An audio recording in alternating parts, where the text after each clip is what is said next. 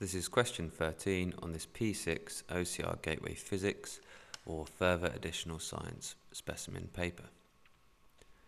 Declan builds an electric motor. Look at the diagram of the electric motor below. Now, if this is completely new to you, then I suggest you either go and watch my video on motors, or that you ask your teacher to show you these little model electric motors at school. This is a really poorly drawn diagram of an electric motor. Coil wound on wood core is actually that bit there in the middle, and it looks to me like it's pointing to the magnets. This on this side, this is a magnet, yep, and this on this far side, that is a magnet as well. And they're set on attracting, okay, from north to south or north to south.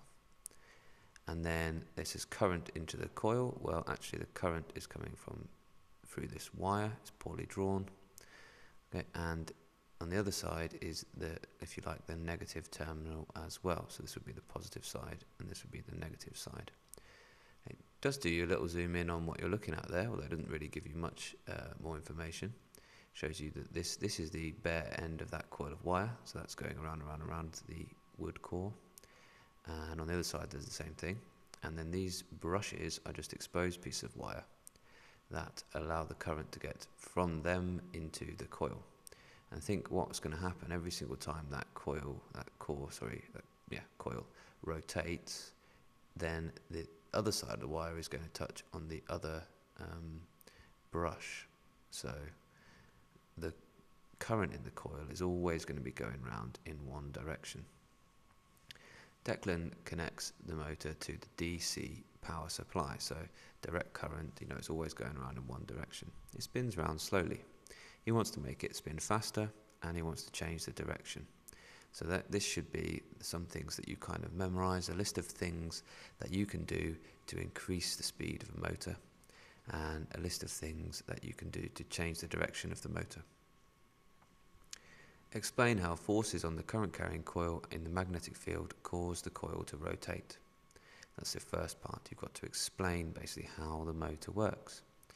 And then the second part is, how could Declan make the motor spin faster and in the opposite direction? This is one of these 6-mark quality of written communication questions. So think about how you're going to set out your answer.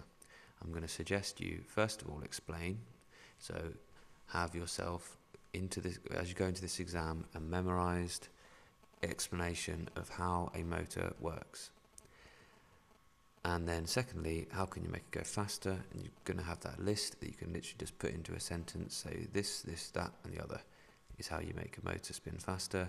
And how do you change the direction? Well, you just say this, that, this, and the other. You've got to memorize these things for GCSEs. You've got to just be able to put these things down in an exam. Now, the high level answers will be applying Fleming's left-hand rule, and I do show you that in my video on the motor effect. So if you fancy seeing that, if you really want to try and get that 6th mark, then I think quoting Fleming's left-hand rule and explaining how that changes the direction, how we work out the direction using that, will probably ensure that you get that 6th mark. Okay, pause the video now, have a little go at writing, and then I'll tell you some of the details that you need to make sure you get in.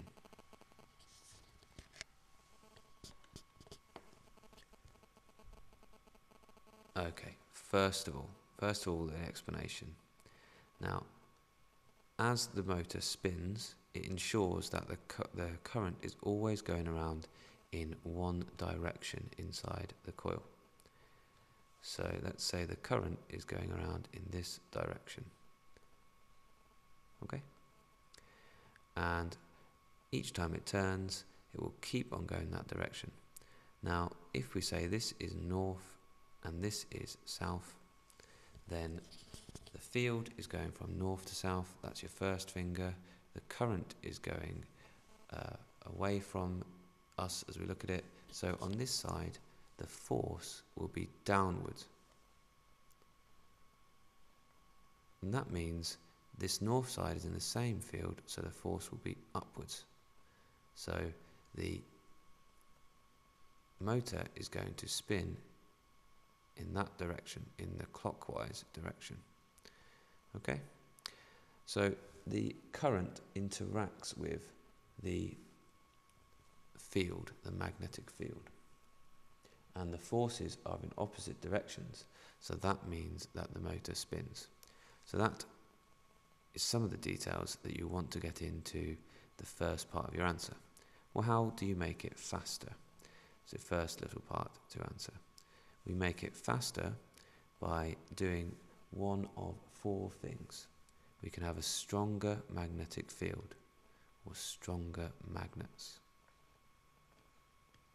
We can have a higher current.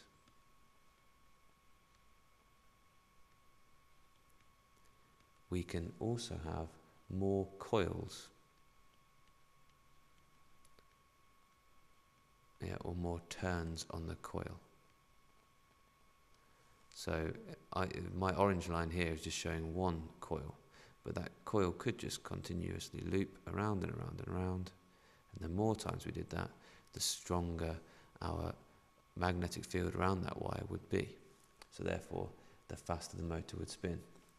You could also use a soft iron core instead of a wood core, and there is a fifth one that I didn't say. You could actually have a higher area, so it could be a physically larger coil.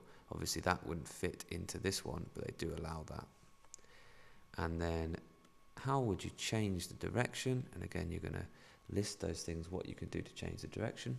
Well, you can change around the direction of the current, so you can change from positive to negative to positive.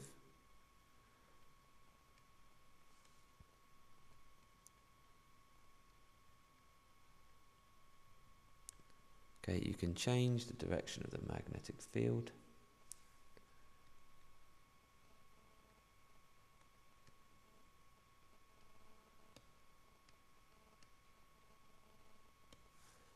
Okay. And you must really say for this that it's the interaction of the field and the current that determines the direction that it's going to spin. And that is Fleming's left-hand rule. So here's where you would talk about the left-hand rule. Okay, thank you. I hope that one made sense.